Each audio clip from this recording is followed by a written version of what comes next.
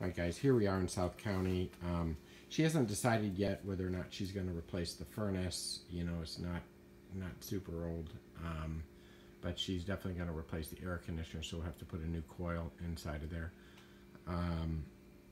And you know, if we do the furnace, we'll go ahead and change the return dropout. I'll get you guys the right dimensions because it's just too short. It doesn't cover the entire opening over here. And if we do a furnace, it needs a furnace base too. So we get that if we change the furnace. The flue pipe was done wrong. So while we're here, let's just go ahead and fix that. So we need to get a T up here. So that's a 5" by 4" by 4" T is what we're going to need to make that right. The drain is right here, so it's right in front of the unit, so that's pretty easy.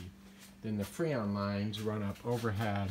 You're talking like 15 feet, and just goes right out the side of the wall. You could see the brackets on the wall over there where the unit is. So I'll give you guys a view of the back. You know, we're gonna, if we change the furnace, we're gonna go to our regular 5" filter over there. She got some holes just kind of throughout her ductwork. You guys can make sure all that's sealed up real good too.